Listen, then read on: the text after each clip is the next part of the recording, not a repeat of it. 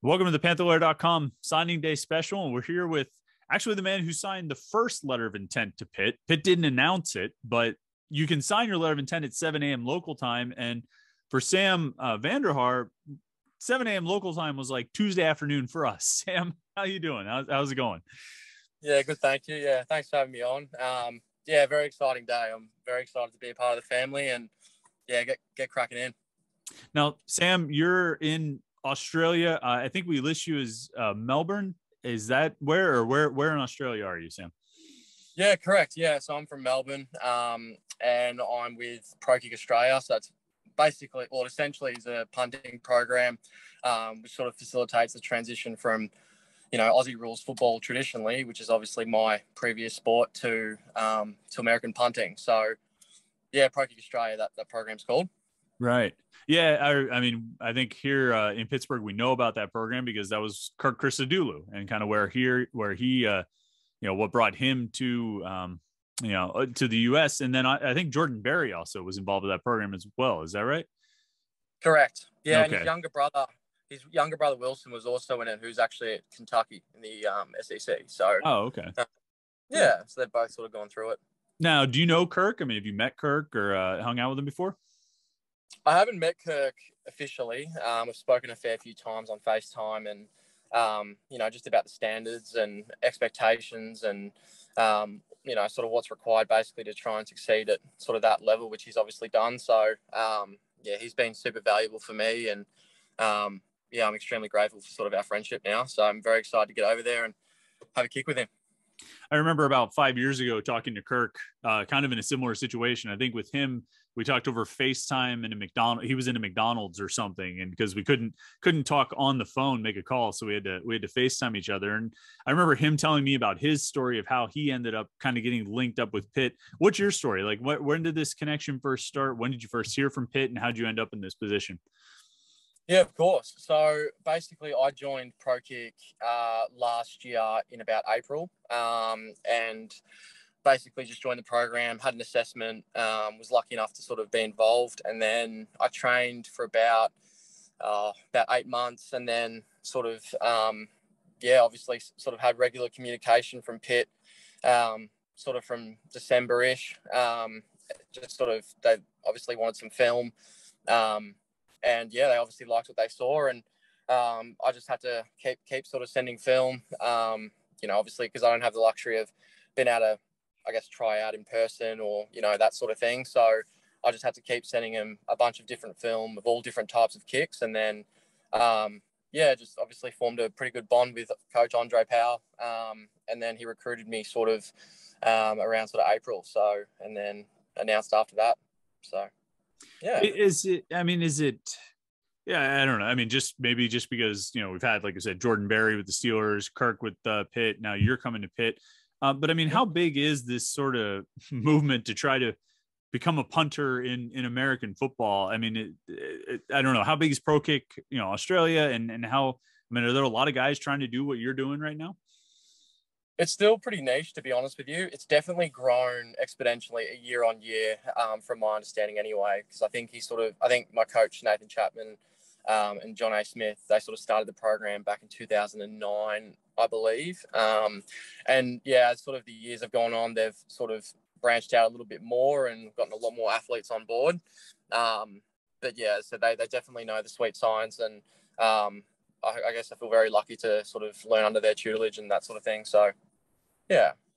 Now, this is it's a silly question, but 5 years ago, I remember interviewing Kirk, and he explained to me Aussie rules football. Give me a refresher course on the differences, some of the rules differences between Aussie rules football and American football. Yeah, sure thing. So Aussie rules football is very high octane, just continuation sport pretty much. It's 2 hours the game, 4 30-minute quarters, and it's nonstop. It's a bit different to NFL in the sense that you essentially obviously have like 3 teams on an NFL team, basically. You obviously have special teams, defense, and offense. And then with Aussie rules, you pretty much have all those 3 all playing at once. So it's basically just ongoing, very, very intense, a lot of running involved. But the primary skill is obviously being able to kick. So unlike Americans, you guys growing up throwing the ball, and that's why you guys are so proficient at it, obviously. yeah, we obviously grew up kicking the ball. So it's a very natural thing for us to do in terms of timing and things like that. And then, yeah, so that's sort of why it's become, increasingly popular over the years. How different, the kicks you're trying to do there, how different is that from what you're going to be doing once you get to Pitt and play American football? Yeah, for sure. So we pretty much do that end over end punt that you see from, a lot of Australians that are obviously over there currently at college football. We call it a rollout drop punt over here. So that's a very natural kick for us, or traditionally a very natural kick.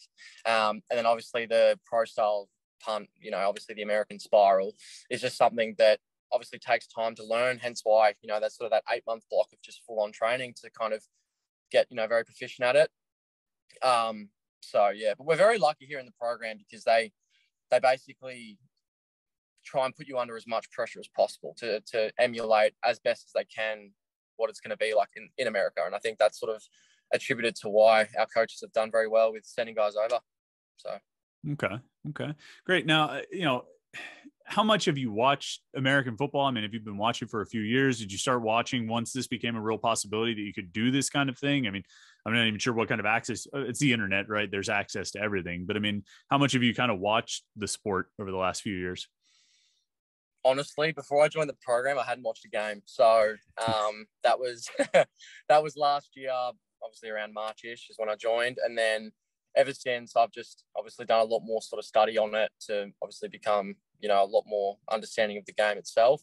But I love watching it now. And a lot of blokes ask me, do you miss Aussie rules? And I just, no, I don't, to be honest. I love the American game. I love the culture. And as I said, I really love the punting aspect. So, yeah. I mean, it doesn't, I mean, the way you describe Aussie rules, I mean, it seems like there's constant action. I mean, it doesn't seem boring to watch like an NFL game or a college football game where one play, stand around for 30 seconds, one play, somebody once added up all the actual action in an NFL game. And it was something like 48 minutes out of like the 3.5 hours that you watch the game. I mean, it's not boring at all to you. You like all the breaks and pauses. I think I enjoy it more because I'm learning it. Do you know what I mean? I think it's more because I'm actively trying to understand it.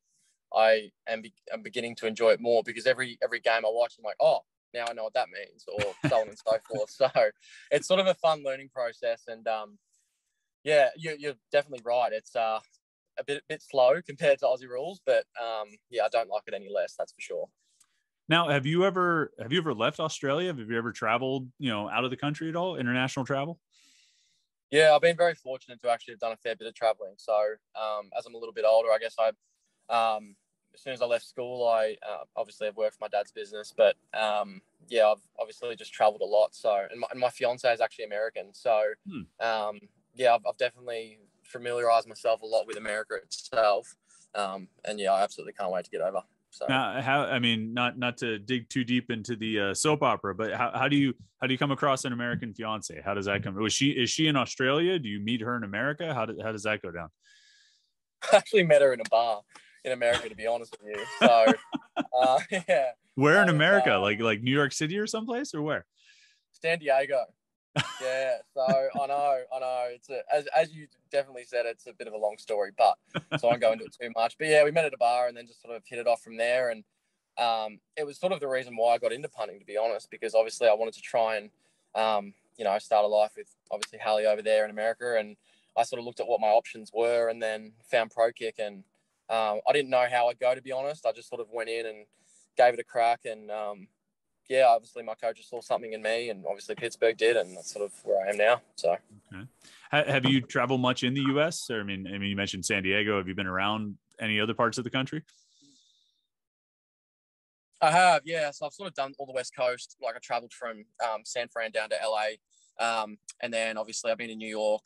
I've been to Cleveland because that's where my partner's from, obviously. And that's sort of it. Yeah. So sort of probably more like California. I've done a lot of exploring sort of up that coast, but okay. Yeah, I've never been to Pittsburgh, basically. Okay. Yeah, that was the next question. So I mean, what do you expect, or what have you been told to expect, either by the Pitt coaches, or by Kirk, or anybody? I mean, what are you kind of expecting once you get here in a few weeks? Of course, yeah. So I'm definitely expecting it to be cold, windy, and difficult difficult to punt in, but I've definitely been practicing, you know, obviously trying to emulate those conditions as much as possible. And yeah, I think I'm definitely ready. So that's what I'm expecting. I'm obviously hoping it's, you know, warm every day and no wind and whatever, but whatever happens will happen, and I'm ready either way. Yeah, don't count on the warm and no No, wind and all that. That's it's you wishful need to get thinking, I used think. to that right now. You need to get in a wind Yeah, tunnel or something like that and start punting and that kind of thing. But that's it. you know, has Kirk told you anything unique or interesting about Pittsburgh? I mean, what kind of intel has he shared with you in your conversations? Yeah, he just told me it's beautiful, really, to be honest. A lot of our conversations are sort of around the football aspect, to be honest with you. And so we haven't spoken heaps about the city itself, but he just said it's, you know, it's a really beautiful city. And I guess I'm very lucky to be going somewhere where, you know, it's not sort of in the middle of nowhere per se. It's definitely a very sort of populated city. And yeah, so hopefully opportunities to sort of fit in and those sort of things. Now, the coaches, as they've recruited you and as in their conversations with you, how have they sort of set up the punting situation for next year? Have they said, you know, Kirk's leaving, we need somebody to come in and be the man kind of right from the start? Basically, like Kirk, I guess Kirk redshirted for 1 year. But, you know, what have they told you to expect when you come in and play next year? I don't want to reveal too much, obviously, but yeah, obviously I'm planning on coming in there and just competing for a job, to be honest. I just want to get the respect of everyone. And, you know, obviously I want to work for the position, and obviously I have high expectations of myself. I obviously want to come in and play straight off the bat, but I'm definitely prepared to work for it. And I've tried to basically do a lot more different types of punts to probably what's, you know, traditional over there per se. I'm very, I guess spirals are obviously my strength, you know, kicking that pro style traditional spiral. But a lot of different sort of Aussie style punts is probably something that I'm probably going to bring in that's maybe a little bit different to, you know, what's been done earlier. But yeah, you just have to wait and see, I guess. Cool. Well, it's something to look forward to for sure. Just out of curiosity, Yeah. when did you finish high school? Like when did you graduate? 2015.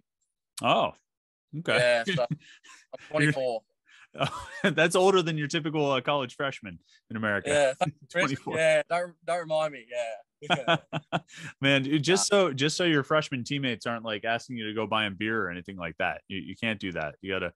No, absolutely not. No, I can't do it. For sure. All right. When do you move in, Sam? When do you move into Pittsburgh? So I'm hoping to be there either sort of around New Year's or obviously very early January. Obviously I have to be on campus by the 10th. So that's sort of when I plan to sort of be around there. It's just a bit difficult at the moment with visas, etc., because of COVID and everything, as I'm sure you can imagine. But yeah, I'll be there very, very soon. Okay. All right, Sam. Well, hey, thanks a lot for your time. I really appreciate it. It was fun to chat with you for the first time, and you know, look forward to meeting you once you get to Pittsburgh in a few weeks. We'll see you then. Okay. Likewise, Chris. Thanks for the chat.